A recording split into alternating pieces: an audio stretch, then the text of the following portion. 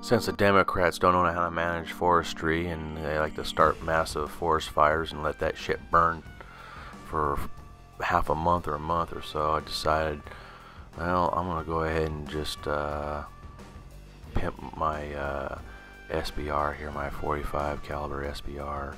So I grabbed some Restola paint, I took a Magpul stock here, kind of did a somewhat of a camouflage pattern paint job here. Took an old Yankee Hill machine cheese grater handguard here.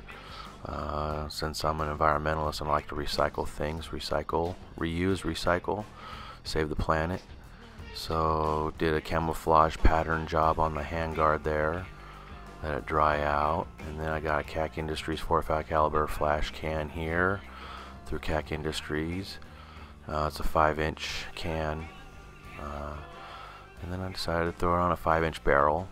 I'll put a little bit of Loctite on that bad boy, throw it on there, and then yep, bada bing bada boom, throw that bad boy on there.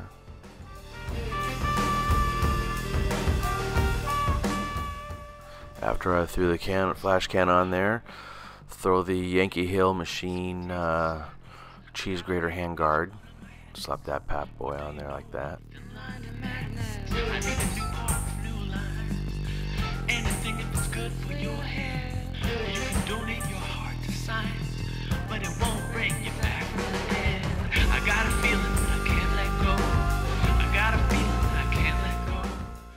Finally finished a little bit of their painting there and got the woodland patterns. Did the receiver as well. It was a pretty old AR45. And then now there you go. I got my vertical grip on there. Little extra accessories just sitting around. Being an environmentalist, recycle, reuse, recycle philosophy there.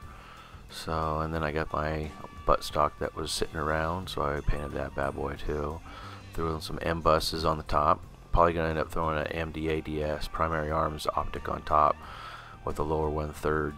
I got my grease gun magazine. The receiver takes a grease gun magazine, 45 caliber. So can't wait to take this to the range and shoot it. That'll be a part 2.